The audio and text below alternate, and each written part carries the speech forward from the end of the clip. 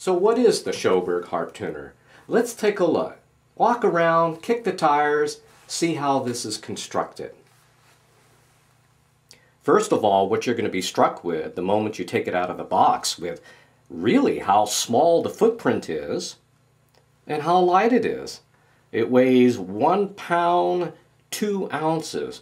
Therefore, it's easy to put up on the shelf, to put down. So it's not a permanent tuner that you would see like at the Hohner factory, which is permanent. You're not going to move that contraption. It is constructed of Nordic air ply and spruce. Think of IKEA. And slider valves located out front. We have 2 black slider valves constructed of corian. The slider valves are designed to load and offload the air pressure, and I'll demonstrate that what exactly that means. Also, you have white 1 through 10 corian slider valves. These are the valves that are going to regulate the vacuum coming through your reed slots. You'll notice the 2 grills that are machined on the top plate over here on the right side, on the left side. This helps to enhance the surround sound effect that you get when using the Harp tuner. Moving over to the top side here, the black gasket, 10 machine slots in the front, 10 in the back. Now, these slots are designed to separate and to isolate the vacuum coming through each individual reed. At this point, 3 manufacturers are represented that you can just simply order as Hohner, Seidel, and Suzuki. Diatonics, of course. Now the back side here, you may be wondering, where does the 10 go? In future models of Harp tuners, Dick has mentioned that he's considering reference reeds, also known as master reeds, which is exactly what the manufacturers do. So be on the lookout for that.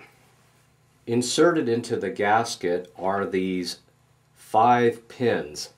These pins are used to index, to line up your reed plates, so it is precisely over each individual valve. There is no leakage. It's absolutely airtight if you line everything up to those index pins.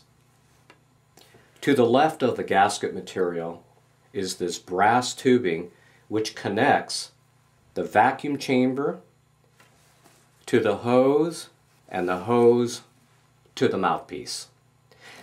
I neglected to mention internally what's really so magical about this Harp tuner is it's constructed like a violin.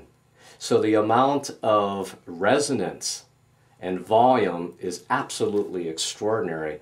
I'm thinking of going on to the bandstand and just playing the Harp tuner because I won't even have to mic it, it's that loud. Most prominent on the Harp tuner is the clamping mechanism. Dick calls this the delta wing. What's so innovative about it is you won't find any springs, any cams, any levers. It uses the natural tension of the Nordic air ply to apply constant pressure on the pins and the pins onto the reed plate, pushing onto the gasket. Before the reed plate obscures your vision, I'm going to show you, I'm going to point to the 2 holes that are machined deep into the slot over here, and so I pull on the lever, this one's number 5, that the slider valve opens up and will allow the vacuum, the air from your breath, to pull the reed down into the slot.